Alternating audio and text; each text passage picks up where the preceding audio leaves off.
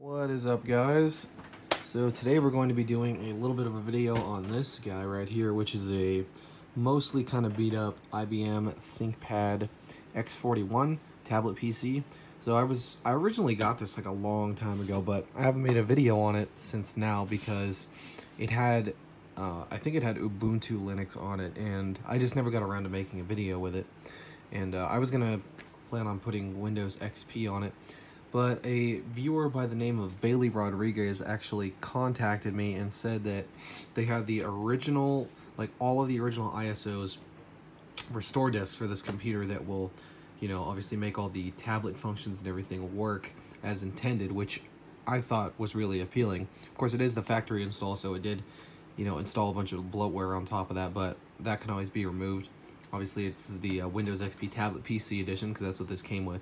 And yeah, so he sent me all of the ISOs for this computer, and there were a total of 9. So I had to make 9 CDs to restore this guy, and I just used this USB DVD drive to interface with it because it doesn't have any optical drive of any sort.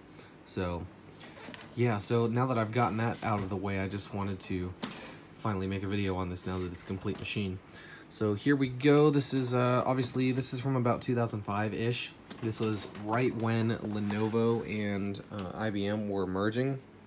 So there's an IBM logo there, and I believe there is some more Lenovo. Well, there's Lenovo references at the very least in the software.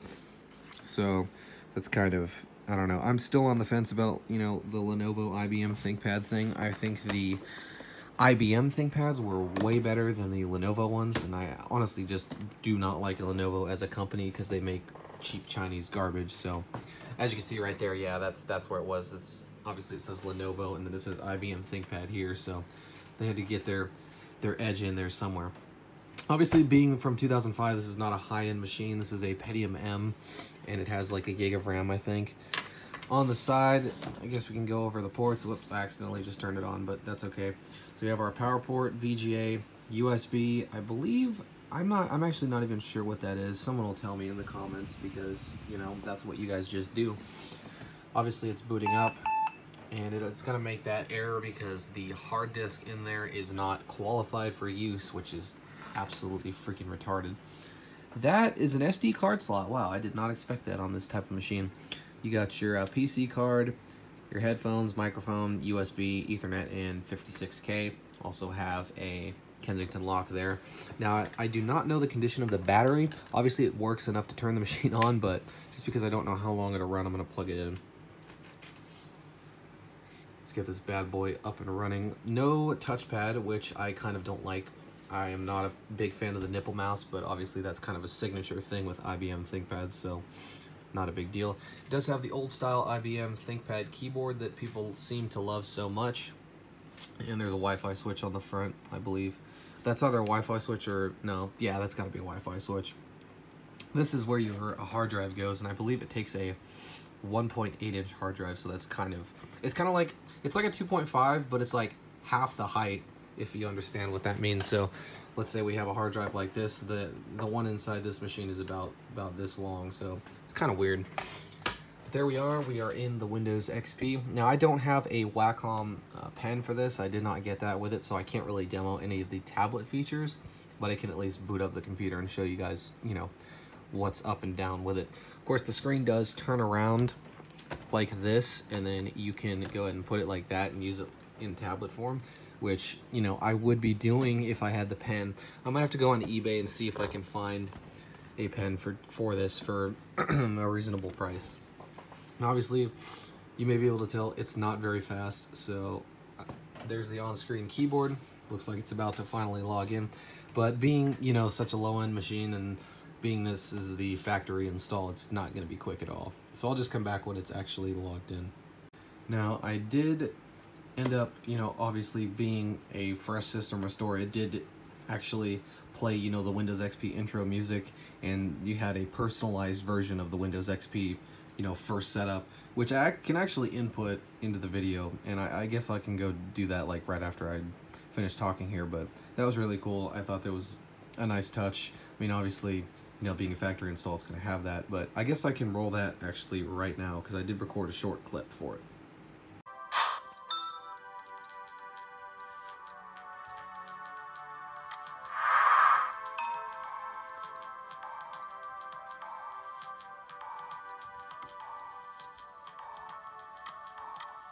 Booting up, it's kind of slow, obviously, as you can see. It's not the fastest, especially with a crapped up system install. But as you can see, all the drivers are obviously installed, everything works. I wish I could demo the pen features, but I might have to, you know, make an appended video once I get a pen for this, if I end up doing so. So, wow, that lag is strong. Okay, well, okay, so that's pretty much what's going on here, I guess. Wow, this is not a good demo at all. Guess I better wait some more. Really? You think? It's kind of funny. Semantic Antivirus Corporate Edition. Still crappy any way you put it. Of course, again, you can just see the amount of bloatware on this machine right here. But it is what it is. Where did my mouse go? Okay, there it went. So let's go ahead and pull up these system properties because that's pretty much all I can do. It's trying to get me to set this up too, but I'm not gonna because I do not care. So there we go. Obviously it has all the OEM stuff in, which is cool. Tablet PC Edition 2005, version 2002. Service Pack 2. I don't know if there was a Service Pack 3 for Tablet PC Edition. Again, somebody in the comments will probably tell me. But we have a Pentium M 1.6 GHz. Oh, it's running in the low power mode. That might be why it's so damn slow. Might have to adjust the settings. And a gig of RAM, of course. So that's cool. Let's see what it says in support information. Your usual bullshit. Okay.